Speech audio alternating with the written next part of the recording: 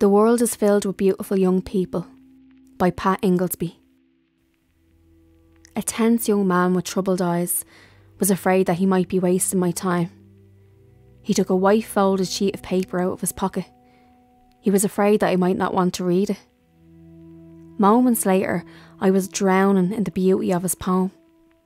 The words were sensitive, brave, healing, and as singular as himself. I told him so. I said to him that he has got a great gift. Beautiful cracked eyes, he said. I thought you had a similar experience. My experience has been reading your poem, I said. It is amazing. We shook hands, very tight, and away he went.